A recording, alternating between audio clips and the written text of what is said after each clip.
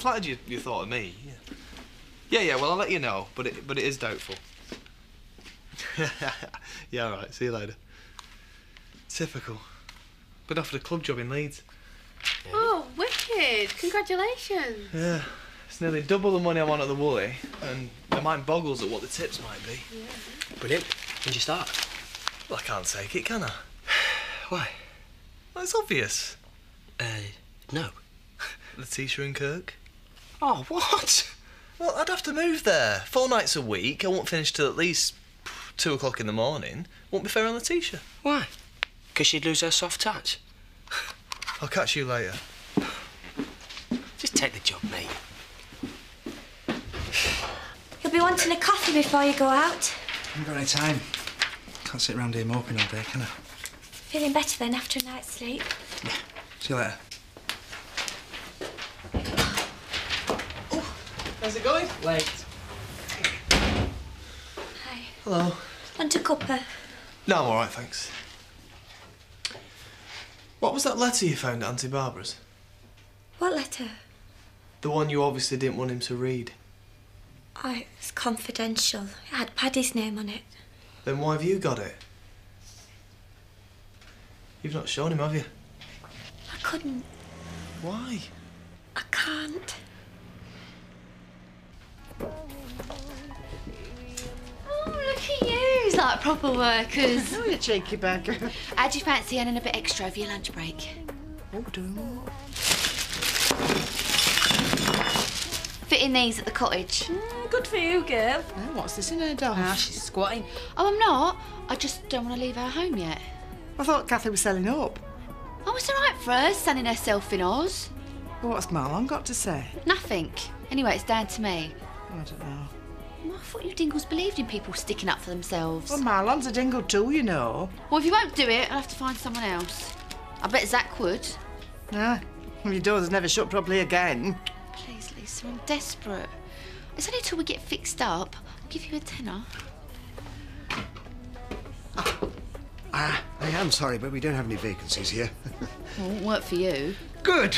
So, clear off. Please, Lisa. Oh, all right, then. And we certainly don't have any vacancies for troublemakers like you. Shut it, you little pipsqueak. You, outside now, we need words. Dear Patrick, I'm so sorry that things have ended this way and that it is all my fault. Please believe me when I say I only wanted the best for you. I know you felt I interfered. I did it because I loved you. But in loving you, I should have respected your decisions. In Emily, I think you have found a dear, sweet girl whom you love and is, I can see, devoted to you. I wish things could have been different and that I could have been a small part of your future lives together. I know now that cannot be. Your loving mum. I felt cold when I read it. Do you think this is a suicide note? Well, now you know why I can't show him it. Oh, but you've got to. He has an absolute right to see this. It's a dying wish. How many times have I told you not to get stuff on tick? How else am I supposed to get it? Wait for my Christmas box off you? And I gave £5 stuffed in a card. How far will that get me? At least it won't get you into debt with catalogue. Oh, no, and Kurt can run around barefoot. Oh, so you spent it all on him, did you? 400 quid's worth? Yeah. And where did that glittery top come from you had on other night? Look, you might like going round dressed like a scarecrow, but I don't. How are you gonna pay for it? It's my business. And anyway, you shouldn't be opening my mail. When it comes to my address with Ms. Dagger on it, I open it, and I am not being blacklisted because of you. You do realise this is your tea break? Come with Mr. Pollard.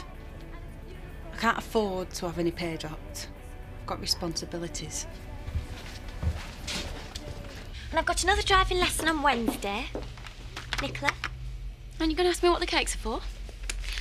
We're celebrating up at the holiday village. Celebrating the discovery of the face of Dale Park. Wish I had something to celebrate. Well, no disrespect, but they're hardly likely to make you the face of the corner shop, are they? I mean, look at you. You can't even manage a smile for your best mate. You want to get that Paddy to take you out and cheer you up?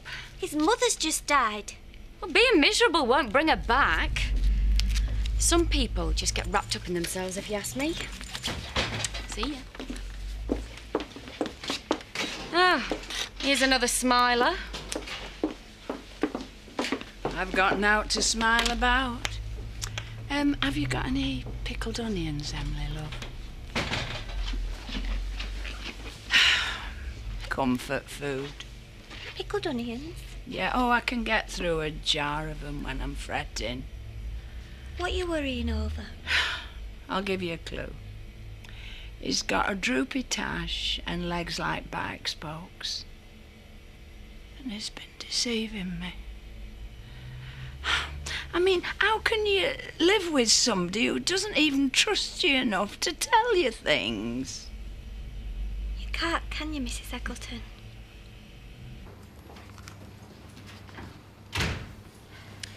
Maggie! We need to talk about your contract. Have I done something wrong? On the contrary, I want to extend it. Your website idea was the clincher. Thanks. Nicola seems really excited about having her face plastered all over the publicity. And do you have a problem with that? It's your choice. And you think I should choose you? Oh, of course not. Well, what's wrong with Nicola? She's young, bubbly, attractive, and that's not just because I'm her father. I know. So? Go on, don't give me any flannel, just tell me. She's just, I don't know, slinky. What? Not quite the family image. Well, even if I agreed with you, we've hardly got time to hold auditions. Hiya. Have we? Where are you going now? Where do you think I'm going with that like this? Bowling again. I am. I'm thinking of getting a season ticket for Alton Leisure Centre. What's the big attraction there? What are you getting at? I just don't know why you can't tell me. Anybody that think you didn't trust me? Anyway. Oh, that's right. Walk away. Have I ever pestered you about what you're up to? I've never been up to out. What about that lodger? That went on. I had to take your word for that, didn't I? So you've got to take my word now.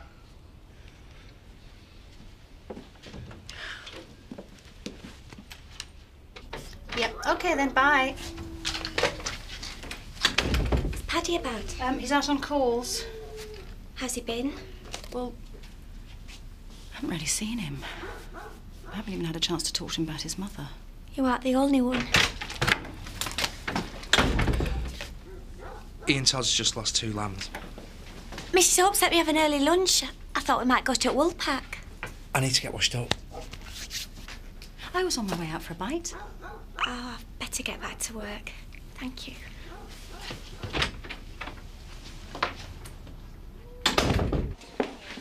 I wonder where Marlon's got to. Oh, I told him not to rush. I think maybe he's gone to an estate agent's. Well, he's wasting his time. I'm not going anywhere. Maybe he's looking for a little bachelor pad for himself then.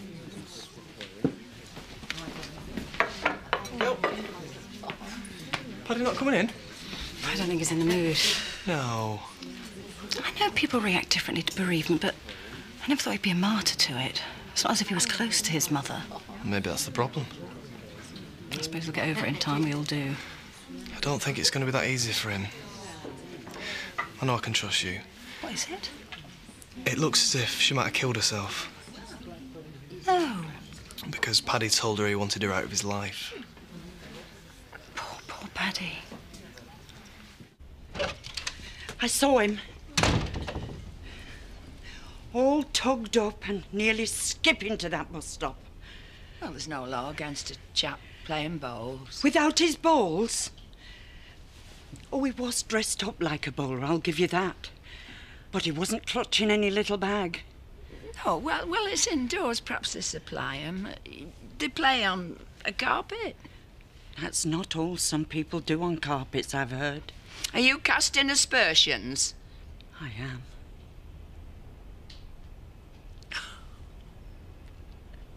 I think you might be right. He's been fratting with that Agatha woman. I'm losing him.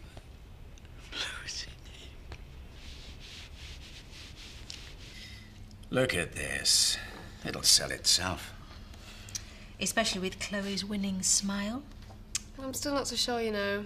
All you got to do is pose for a few pics. I would really like to, but... Oh, no problem then. I thought Nicola was going to do it. It was never cut and dried.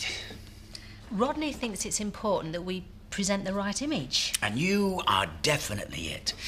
You'll come across as everyone's ideal daughter or sister. Wholesome. Me?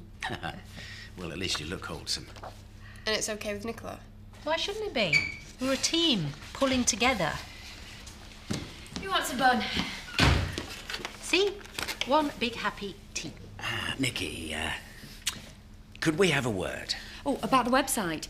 I'll need my hair doing and a nice expensive cut. We shouldn't penny pinch. No. Could you give us a minute? Sure. And please don't bother us. We've got important things to discuss. How? Perhaps I should just let him get on with it. You will not. Get it out of his system. They never get it out of their system. I just can't sit here not knowing. No, you can't. Come on, shape yourself. Get your coat on. Where are we going? To that bowling place. I've got my bus pass. We'll soon settle his hash.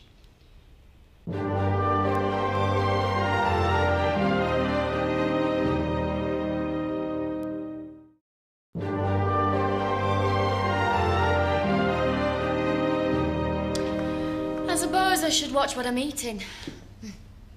Wouldn't look brilliant. The face of Dale Park covered in zit. You know I'm really proud of you, Princess. You're bright, attractive. Ta. And this could be my big break in the world of media. No. Well, it's a start. No. I know what it is. You just don't want me to get starstruck. Well, there's no danger of that, Princess. You aren't going to be on the website. I am. You aren't going to be the face of Dale Park, Princess. Why not? Because Chloe's doing it. And do you know why? Because it's beneath you. That cow Maggie said something. No, it's my decision. You're worth more than that. I thought you wanted an upmarket image. Yes, but not too sophisticated, though. You think I'm too sophisticated? Absolutely. I mean, you know we get mainly hairy hikers and boring families with 2.4 children here. We simply can't afford to, well, scare them away by appearing too grand.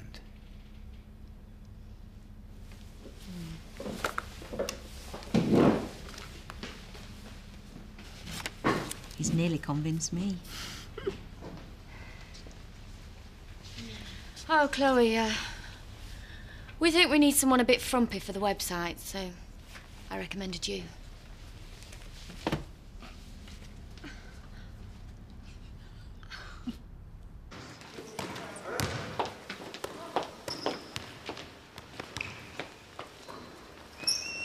See?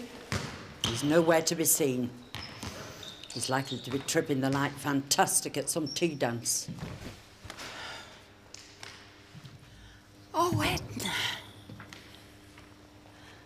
Oh, I feel awful for not trusting him. So do I. I've wasted an afternoon. Tricia! Tricia, stop playing silly beggars! What's your key, mate? She's changed the locks. Must have blotted your copybook big style. Believe this? Hey, well, at least you haven't dumped your clobber on front lawn. I mean, it's happened to me more than once. She's chucked me out, hasn't she? Well, that means that she must love you. No, it's a sign of a passionate relationship having ding-dongs. I mean, me and Britt, we're at them all the time. Plates flying, dinners binned. Complete embargo on the other. I don't feel loved. Hey, the best part of breaking up is making up. Terry, I'm sorry. I might be being a bit dimmy, but you and Brit, OK, never made up. She skipped the light fantastic with the brewery under manager. How can you say that when I'm just trying to help? What we have here is a total breakdown in communication. Well, that happens to the best of us. Is that the best you can come up with? Do you want me to do a window for you? What? No, I've got... No, I'm going to go in through the front door and I'm going to come out with all my gear and my head held high. Oh, Edna, I'm that relieved. Do you know, I honestly don't know what I'd do if I lost him. Yes, well, there's no knowing what some people see in others. Well, you haven't been quite so lucky. That little dog of mine gives me all the love I need. And he doesn't take himself off to the hot spots of Hotton whenever the fancy takes him. You better go and tell him he's in the clear. No, come on, Edna. Let's go, love. There's no reason he should know we've even been here. Seth Armstrong! Woo! What a man!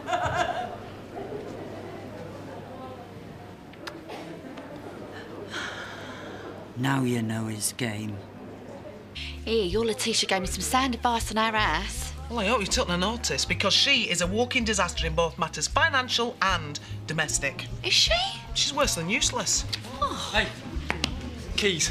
Oh, I've got Lisa to change the locks. Couldn't care less, as long as you get me stuff out. What? Well, you obviously don't want me there.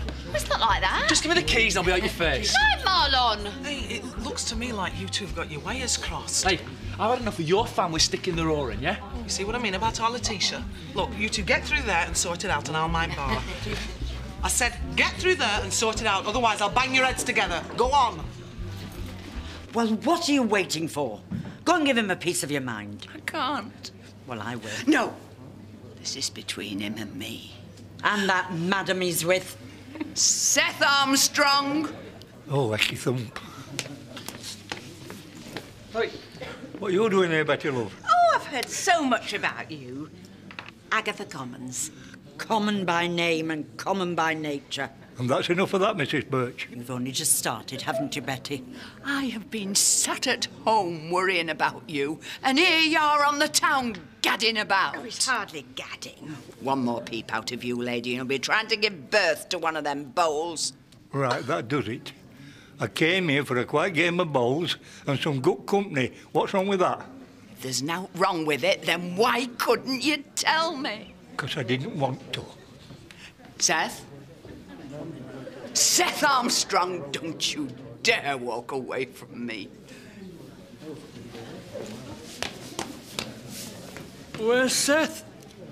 I've got him at Chalk Ice. Oh, I'll have it. I don't think he'll be back.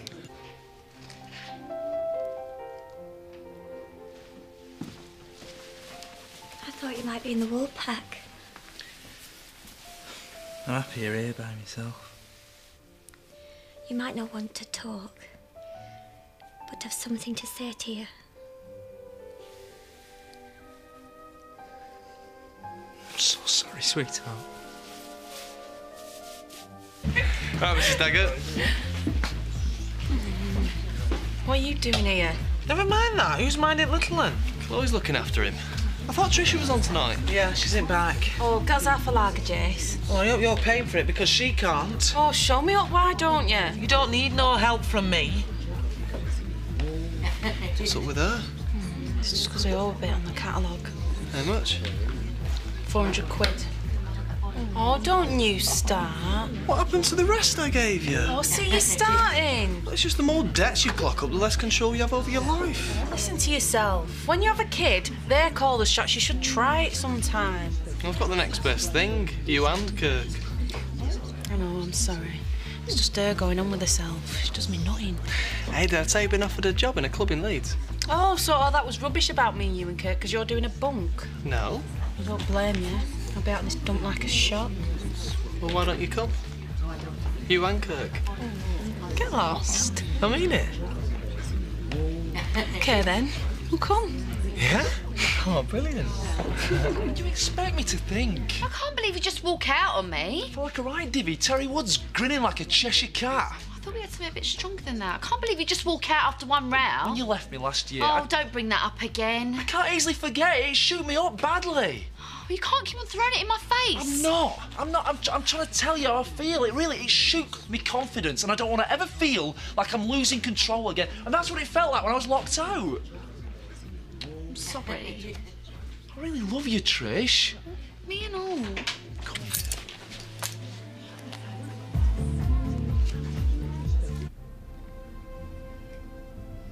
You know that feeling when you wake up? Like when you're at school and there's a big exam? I never went in for that much. Well, I did. I was very keen to please. Well, that feeling of dread, that pit in your stomach, that's how I've been feeling since my mum died, only about 100 times worse. Waking up in a cold sweat, telling myself it'll be gone by the morning, but it never is. No matter how much I work or how kind people are to me, or how much I drink, it's still there. I keep picturing myself standing at an inquest in front of everyone, having to explain to them how I treated her, how I wrote her a note telling her to keep out of my life. She was already dead. The coroner might decide there doesn't need to be an inquest. It will if he thinks she committed suicide. I'm sure she didn't, Paddy. The only thing that I keep holding on to is if she had intended to do that, and I never, ever dreamt that she would, I'm sure she would have left a note. Do you not think?